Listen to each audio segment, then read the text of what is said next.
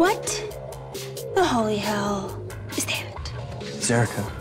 Erica is probably one of the biggest transformative characters on the show.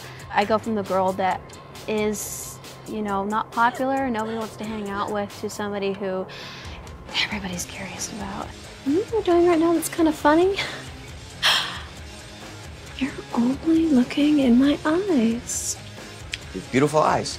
I have beautiful everything. Erica is very fun to play. I can't believe I get to do this every day for a job. Look at me now, Scott.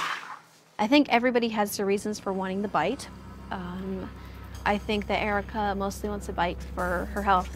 She suffers serious grand mal seizures, and I think that she just wants her health back. What if I told you that all of this could go away?